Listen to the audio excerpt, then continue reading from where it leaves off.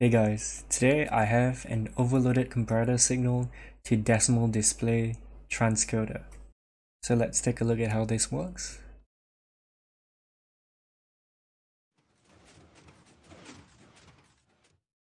As you can see, the digits change multiple times. We can prevent this by adding a memory cell.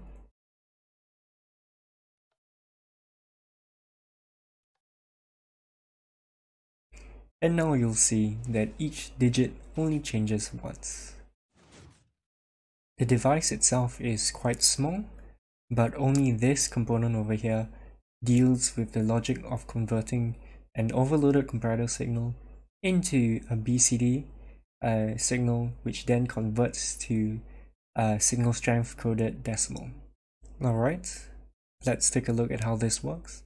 So first off, I've removed the additional components and have just the part that converts the overloaded comparator signal into a BCD output, with the red being the hundreds place, green being tens, and blue being ones.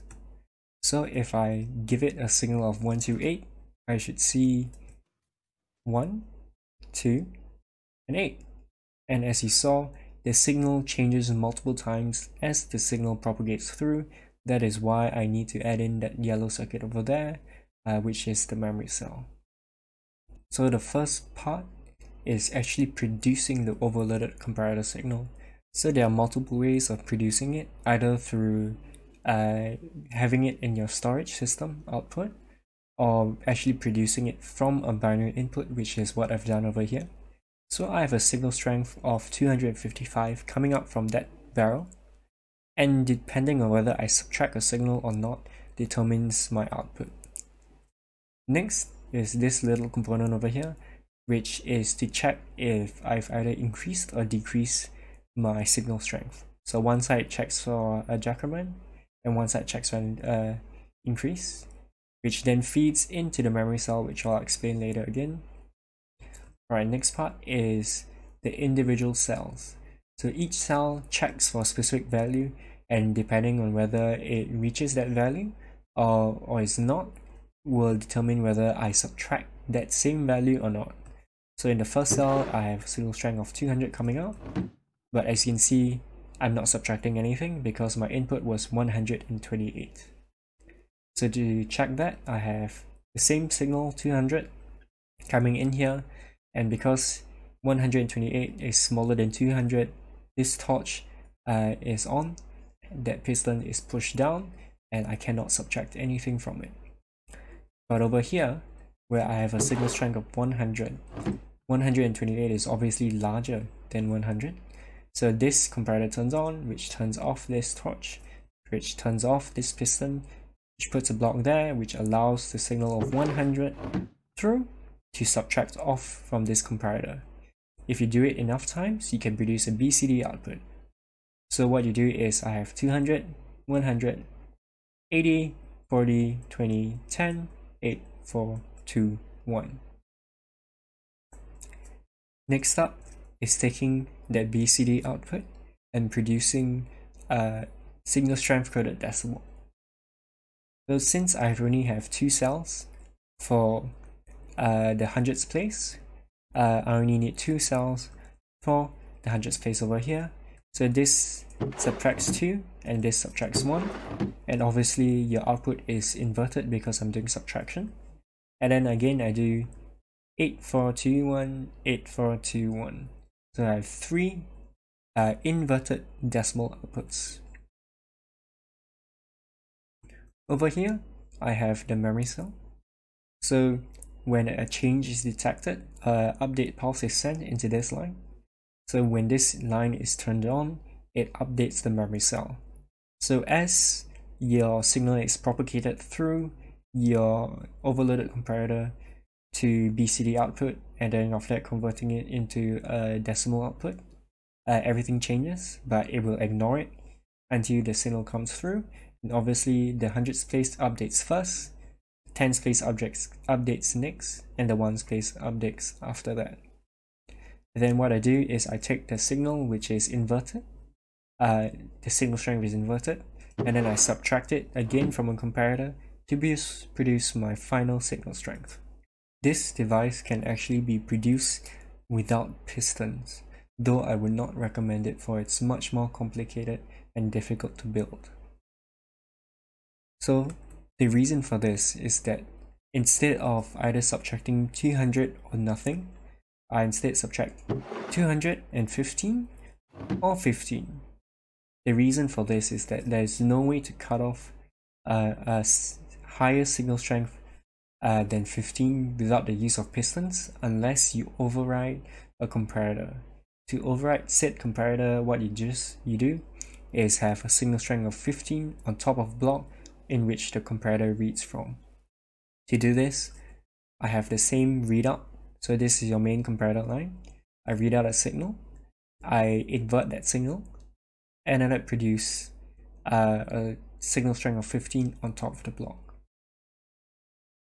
This means that throughout the entire device, even though none of the inputs are on, I'm subtracting a total of 150.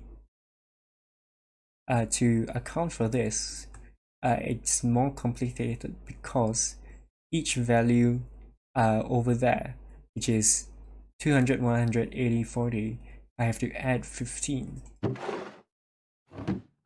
But not just that, the cutoff is also much more different.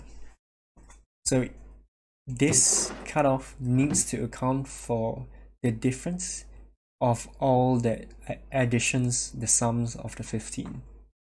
So what you need to do is that over here, I have signal strength 16, so the cutoff is 16. Over here, I have a signal strength of 17, but now the cutoff is 32. The reason why is because I have to account for the addition of 15 subtraction plus the 17, which produces 32.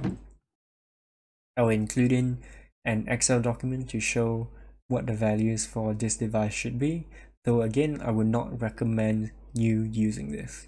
Overloaded comparators are not a very well known feature, but to achieve it in purely survival vanilla Minecraft, what you can do is find a villager with a curse trait, so it either can be a curse of binding or curse of vanishing. Go to a grindstone and put both of those books inside, and you can combine them into a stack where normally you cannot. If you do this multiple times,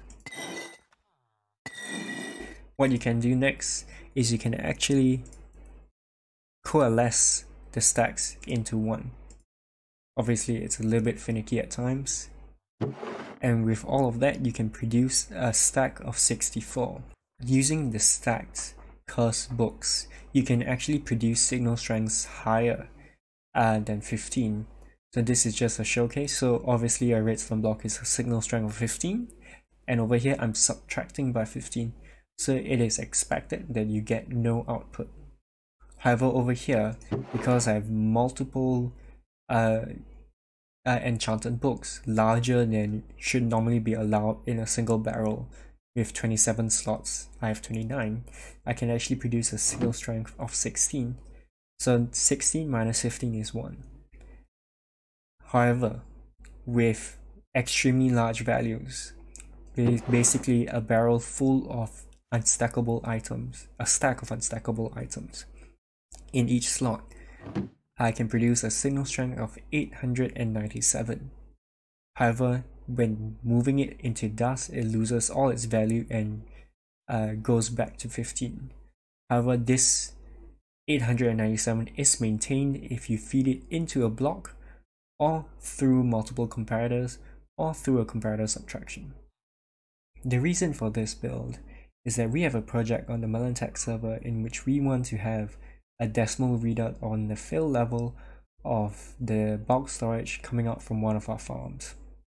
The only other way that I know of producing a decimal output is either through a counter or through complicated comparator additions and subtractions, which I was dissatisfied by due to desync and just being large overall. So I was racking my brain trying to come up with a solution, and I realized that you could probably just expand a normal signal strength to binary converter to include overloaded comparators, though the only disadvantage is that you can't use DAS.